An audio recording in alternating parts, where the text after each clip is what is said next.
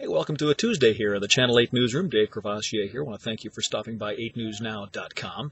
The president has finished his tour of all the Gulf states being damaged by the oil leak, and he will address the nation live on the network tonight at 5 o'clock our time.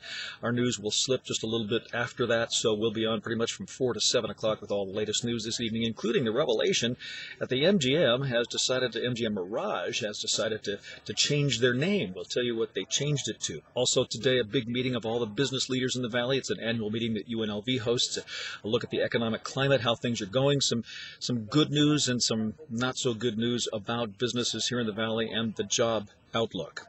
We'll also take you to a chop shop where right in front of our cameras they break down a car. You'll just see how fast it can be done.